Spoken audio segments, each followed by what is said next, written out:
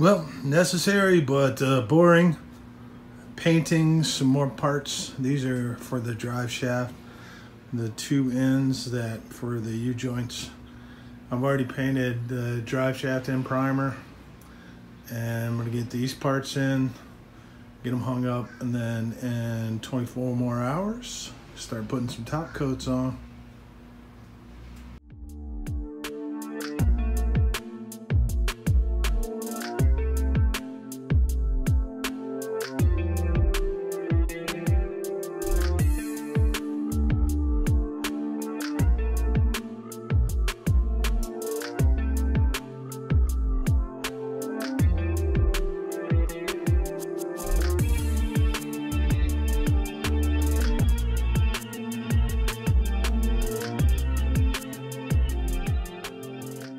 Hey guys, not too sure if you can see this, but this is my press method for reinstalling the universal joint. I got it in the one piece right here, and now I'm getting the final section in. So just tightened it up. I put a washer on this side to protect the paint. Already got the clips in here. And I got the other half to go.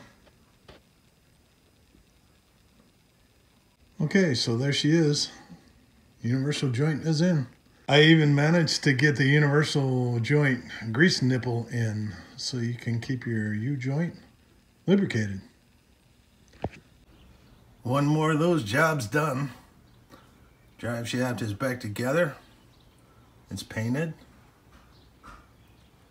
And I have to say it looks pretty good.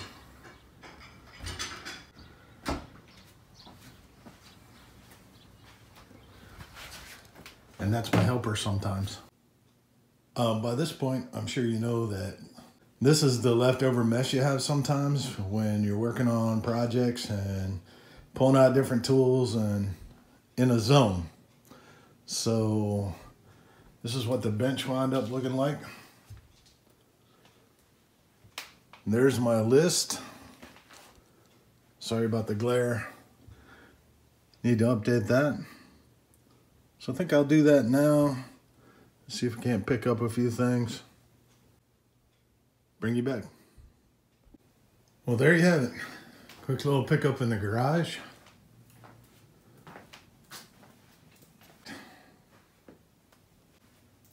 My organized chaos on the bench.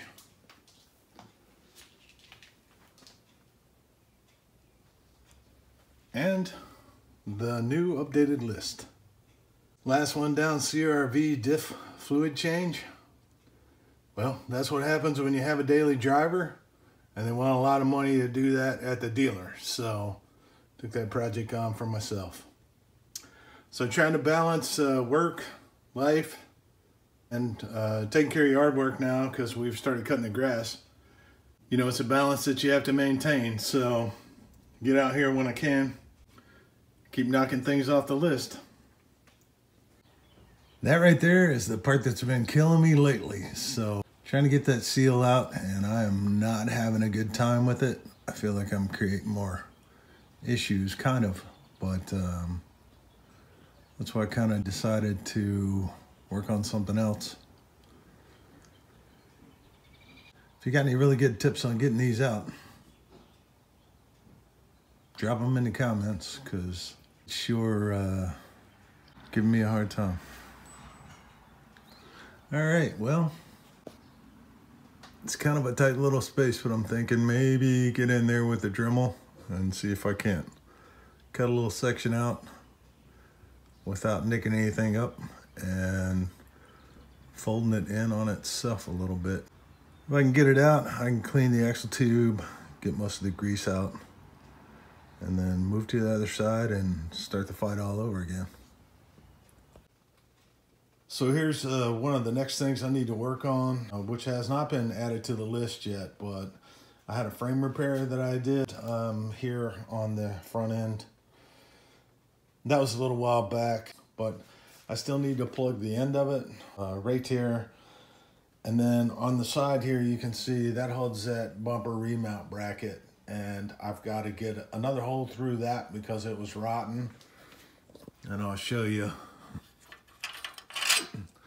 That just basically crumbled when I was cleaning up. So need to get this back in here. This is kind of my solution. If anybody else comes up with a better way for me to do it, please let me know. And then drill a hole to put the rod back through. All right. So if I can start getting this frame back together, I'll have something to mount the body on. Body's currently sitting. Has had the, like I said, the seals on the floors done. There you can see, that's pretty solid. And here's some of the work that was done. So we'll go from there to being able to get the body mounted back on the frame so I can start with some little projects like locking tabs, battery box. That's the goal. One other little area on the frame that I forgot to include is, I don't know if you can see that. This is the bottom side of the bumper on the coil assembly. And if you can see that, there's holes. So have to create that little piece that's probably 2 inches by 2 inches with an indentation in it, upside down. And see if I can't make a couple of those up. Here's the other side. This side's not as bad. There are some spots. Maybe see if I can just backplate that and fill it. It still feels pretty solid.